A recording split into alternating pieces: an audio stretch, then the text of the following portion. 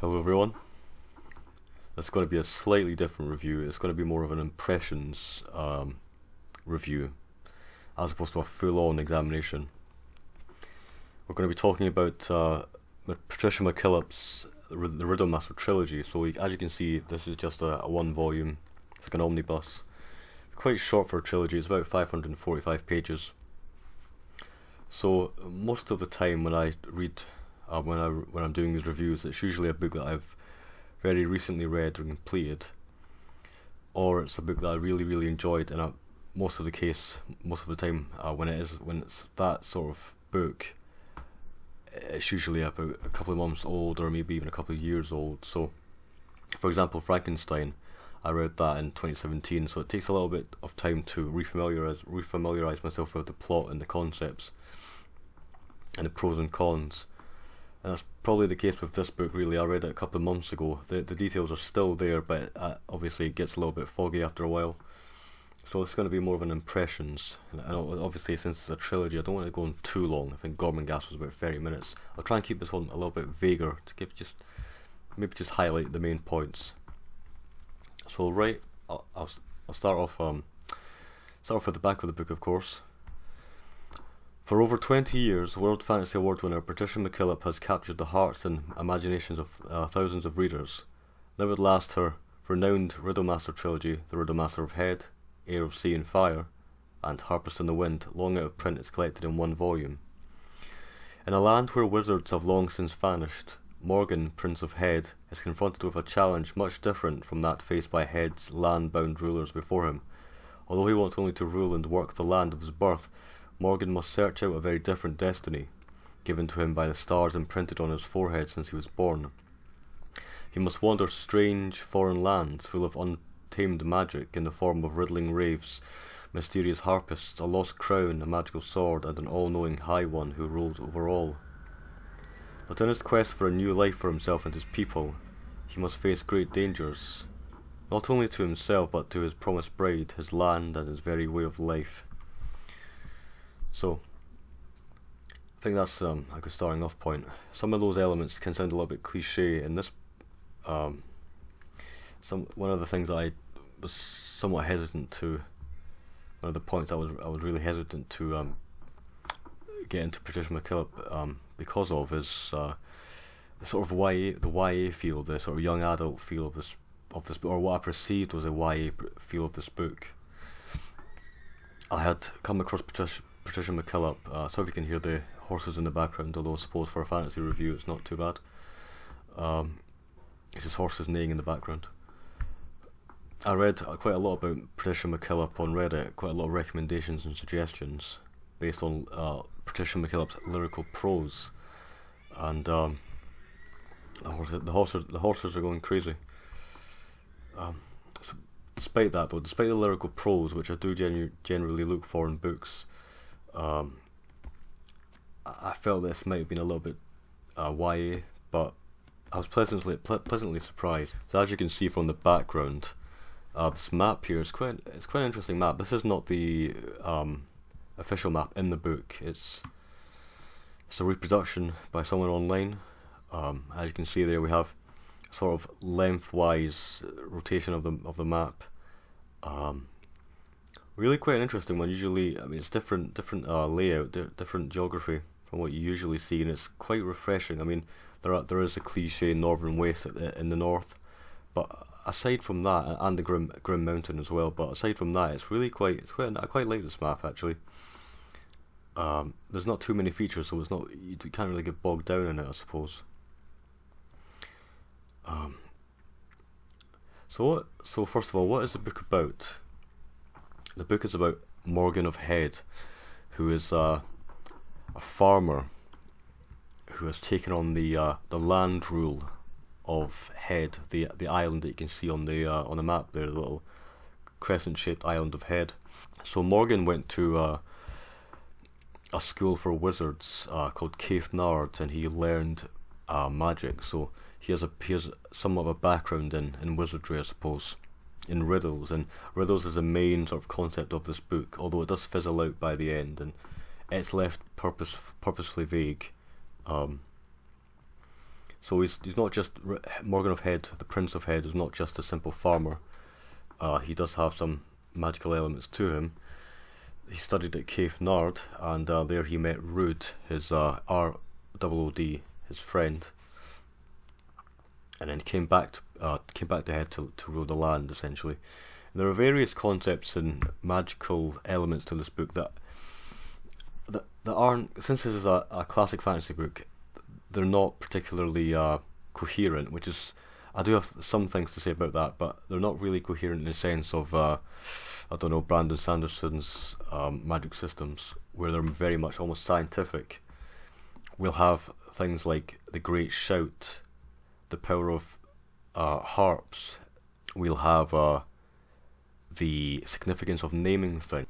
And so we find out that Morgan has, in his past, retrieved a crown from Pevin or Peven of Aum, that's how I pronounce it, in a daring riddle game, which is a matter of life and death.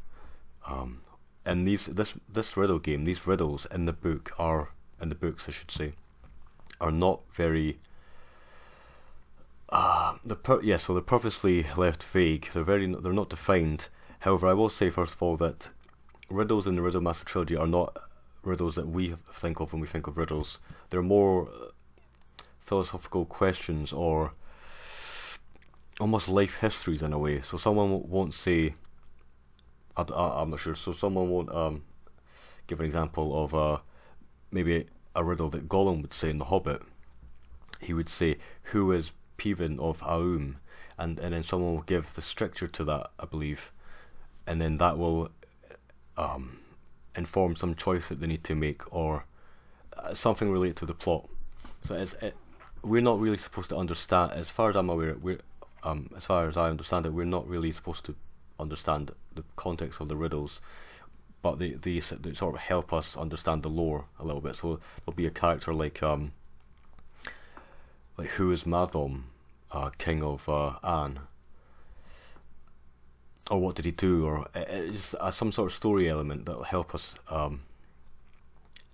understand the book and help the characters in some way. So it's sort of like life lessons. I'm not sure if I've described that correctly.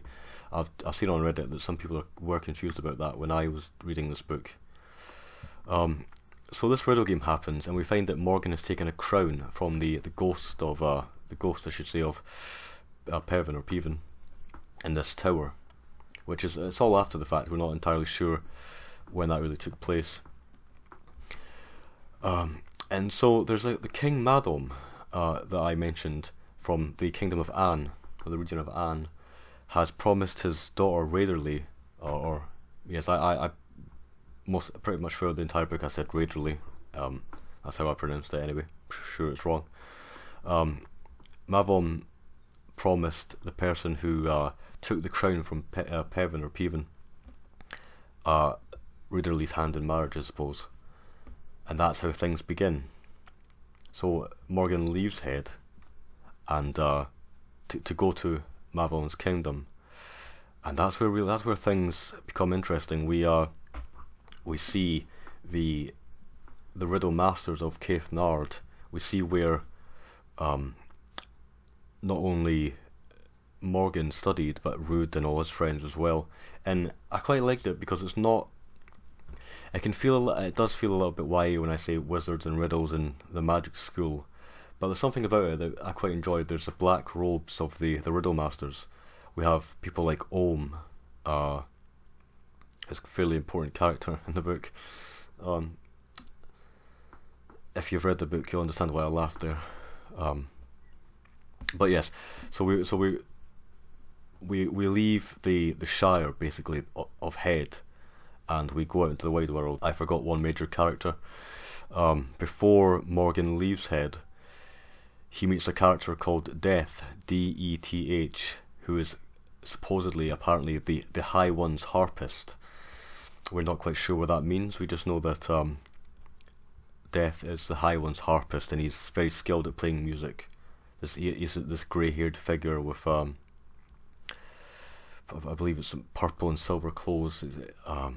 Really quite. He reminds me of, for anyone that is aware of Warcraft characters, he reminded me quite a lot of Khadgar. He's described as looking like a grey-haired sort of wise man, I suppose, with sort of blue silver cloth. So death accompanies Morgan on his journey out of Hed, and something happens after. Well, they take a ship. Let's just say they take a ship to reach Madom in his kingdom of An, and that's where the story happens. That's where everything. That's really the inciting incident. So I'll say, before I get into the other details, the central conceit of the books, I should say, is who is the High One? Does he exist? What is the land rule? There are magical artifacts, for example, an iconography, the stars, the 3 stars on Morgan's head, for example. There's a magical harp. There's a magical sword as well. There are shape changers. There are earth masters who may or may not be linked with the High One, and may or may not be linked with the shape changers. I found this book was very interesting, because it constantly it does not hold your hand. It doesn't have that YA feeling that I thought it would. And again, it's not, YA isn't really my thing. I've never read YA. I don't really understand why it's a genre. I just never, even when I was a teenager or whatever, or even younger, I didn't read YA. I just read books that I knew. I just read books. And the book doesn't hold your hand. It's surprisingly complex. There's a lot of detail here. There's a lot of little bits of strands of lore. Various kingdoms, of course, as you would expect in fantasy. Little fragments of lore, various kingdoms, little riddles that inform what the story is about. However, I found that was quite difficult to parse at times, especially later on in the story. I mean, you're not really told who certain characters are. The shape changers, for example, are left very obscure, even until maybe the end of the second last book, or the last book, or roughly the start of the last book, which is fine.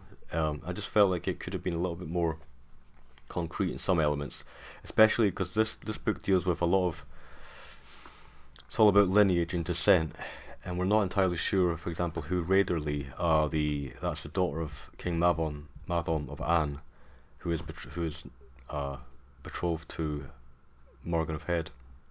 We're not entirely sure about her lineage and how she may or may not be descended from a pig herd from Hell. Again, I guess some of the names are fairly unfortunate. Death and Hell. That's Hel and Dath for death. So some of the names are a little bit off. Although I would say that I really quite. I realise I'm changing from topic to topic, but I really did enjoy the names. Duak, Madom, Morgan itself is a decent name. Heir, the rustic Heir that can turn into a wolf or a Vesta, a type of unicorn. Danan Izig, which is fairly Celtic. A mountain man who can shapeshift into a tree, experience perfect stillness. Names like that. There's also a name that I'm not entirely sure how to pronounce. I just pronounced it Gesteswichlom. It's meant to be a fairly. I'll actually try and read it. I'll try and spell it out here. Ghistlwchlom. Gesteswichlom. Who ends up being a fairly important character. Let's say that. So yes, there are very quite evocative names. Even Caithnard, Lungold, Osterland, Ire, names like that. Quite enjoyed them. So again, we're trying to figure out who the High One is, and we covered the length and breadth of the land, I suppose. Actually, the reason I paused there is I don't believe that there's a concrete name for the world or this region, so I had to remind myself of that just now. And along the way we encounter strange objects. We encounter the wind tower. We encounter strange rainbow colored cities, or And so, of course, we eventually reach the top of the map, going from Hed to all the way to the northern wastes, Grim Mountain, Osterland, and at the very end we reach Erlendstar Mountain, and we get some fairly concrete answers as to who the High One might be. Really quite a good ending for Book 1. Book 2 takes place not from Morgan's perspective, but from Raiderly's perspective, the daughter of King Mavam of Anne, and she enlists a crew to try and find Morgan. It's quite a nice ship journey, I suppose. Although I did find this book, I should say these books are very short, by the way. You probably guessed that already from the fact that it's only about 544 pages. And it's a trilogy. So I did find, however, that in Book 2 there's quite a lot of backtracking. There's quite a lot of sort of circular travel. So we'll go from Anne, which is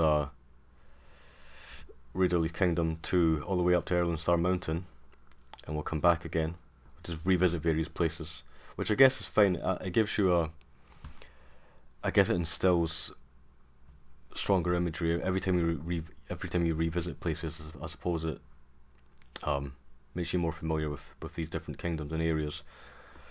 Book 2 wasn't really my favourite. Again, I guess since it's sandwiched in between 1 and 3, it's more of an interlude, I suppose. And 3, of course, is the climactic book where everything sort of comes to a head. This book really subverted my expectations in multiple ways. Started off being utterly confused about what's going on, and gradually we learn that the High One is perhaps not who he appears to be, and of course perhaps Morgan is not who he appears to be either, and there is actually quite a grand conflict going on, not just conflicts in the kingdom of Anne and Hed and Rune and Emiris, for example, but perhaps even from the sea, perhaps dealing with entities that are thousands of years old. There's even sections where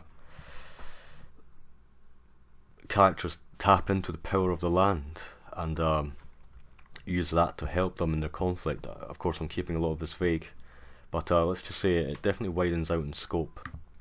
So I think for me, the biggest con is that I think there's just too much in the book for 540-ish pages. There's actually a surprising amount of elements, a lot of names. I actually found this almost challenging to read in the sense that it really does not hold your hand. It's quite impressive in that way though. And the magical elements didn't quite add up. I can't really go into spoilers, but